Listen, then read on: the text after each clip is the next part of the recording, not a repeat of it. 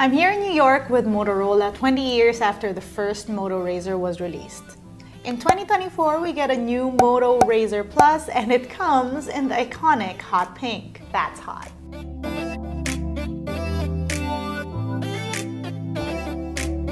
Good day, you beautiful people. Welcome to LAZADA's Tech, where we do tech in your life in style. Very excited about today's video because I got my hands on the new Moto Razr Plus 2024. And yes, on this new phone, we're looking at an even bigger screen, a smaller hinge, and you guessed it, AI. Motorola did just announce two devices, the Razr Plus we have here and the new base Moto Razr 2024. More on that other phone in another video, and that's also where I'm going to be putting the Razr Plus side by side with the new Razr. I'll link it up here and down below. So in this video, we'll be focusing on the Moto Razr Plus 2024.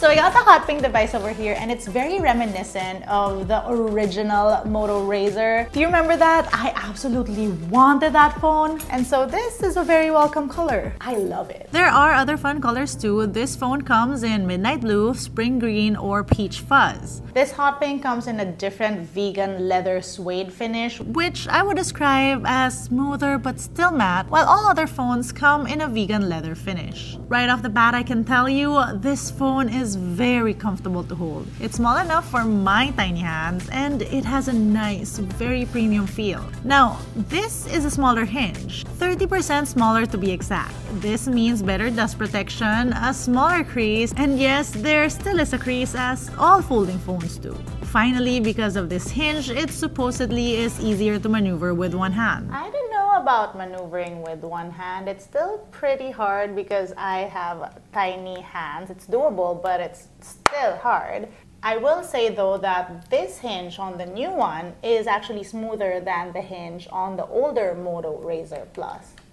Also, this new hinge does feel sturdier, and remember when I said that the old Razr had this feeling that it's not fully unfolded even when it is?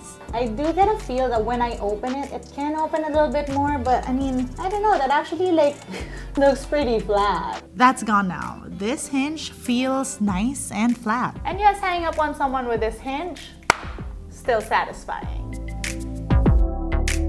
Up front, we have a bigger 4-inch cover display. You can clearly see how immersive that is side by side with the old Razr Plus with an already big cover screen. On the side, you get the same buttons, volume buttons, and an unlock button that doubles as a fingerprint scanner. Speakers here, and yes, they're dual stereo speakers from Dolby Atmos, USB-C at the bottom, and on the side, a SIM tray. Inside, that's a 6.9-inch Full HD Plus screen, retaining the size of the previous Razr Plus. And yes, that's an improved screen protector that you should not be removing. This new one now covers the whole screen versus the older one, which had a camera cutout. This time though, the phone now has a larger 4000 mAh battery, which is great because that was something that needed improvement from their last iteration. And not only that, this also has faster 45-watt wired and 15-watt wireless charging. There's even reverse wireless charging on this phone too. Now, the Moto Razr Plus 2024 is supposedly more durable too. That's a Gorilla Glass Victus display and an even better IPX8 rating. Finally, this is powered by a Snapdragon 8S Gen 3, and this means this phone is fully capable of AI. Oh, and also there are cute cases you can get for these phones. I absolutely love these. It's not just the size, it's the performance too. That improved on the new Razr Plus cover screen. You're still able to open apps on the cover screen, which has been a Moto Razr strength. It's honestly so cool and convenient to be replying to messages on here, browsing through IG, watching YouTube vids, or even playing games. But there's more. You get more immersive panels now. There's also a new panel for Spotify, which is so nice. You don't even need to open your phone to get your sounds anymore. And a pinch will allow you to see all of your panels on the cover screen, and you can arrange accordingly. Now, you can also add multiple widgets to a panel so you have instant access to them on the cover screen. It's like how you can rearrange widgets on your Android candy bar phone, except on the cover screen. There are different themes on the cover screen and lock screen too, and you can customize these to your liking. So cute. The new desk display feature allows you to customize the screen when in desk or tent mode, and there's even an approach gesture that'll show you your lock screen without you having to touch your phone. Oh, and yes, there's an always on display on here now. This phone features a 50-megapixel main shooter with bigger pixels and OIS, a 50-megapixel telephoto shooter that can do 2x optical zoom. It also features a 32-megapixel selfie camera on the inside. And one of the great things about cameras on a flip phone, well, one, the gesture on the Moto Razrs, and the other thing, taking photos and videos using the flex mode. So you can take your photos with a phone like this, adjust it accordingly. With gestures, it's super easy to take whatever photos. And you can get creative with that. Now, even in the settings, there are so many customization modes. So you have shot optimization. You even have an option on how to display the photo you're about to take on the cover screen. I'm gonna do no crop for now. You also have your camcorder mode, which is pretty fun. Now this works when you flip the camera and flip it to one side. It'll automatically record, and you can adjust zooms with this area. Tap to stop recording, tap to keep recording. It's pretty useful.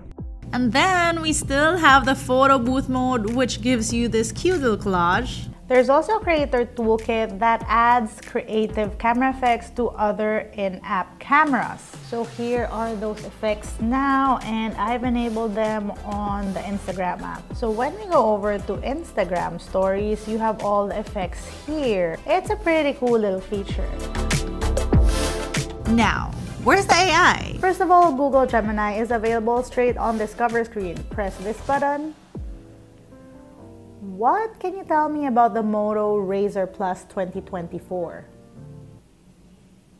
The Motorola Razr Plus 2024 is expected to be unveiled on June 25th, 2024. That's today. Oh, and you also get Gemini Advanced for 3 months free if you get this phone. Also, AI works in the background of this device to enhance performance of cameras. A lot of AI on here. Battery, display, and the overall device. Now, AI to optimize devices, that isn't necessarily new, but the most exciting AI news here would be Moto AI. Imagine an AI feature where you just tell your phone to pay attention, and then it'll listen in on the conversation you're having. It's gonna record it and summarize it, and then you can later ask your phone for key points from that conversation. Basically, generative AI and contextual awareness. Your phone will soon be able to give you suggestions on what you ask depending on where you are and what you're doing. Unfortunately, the features haven't rolled out yet, so I've not been able to try them. Expect them to roll out this fall though.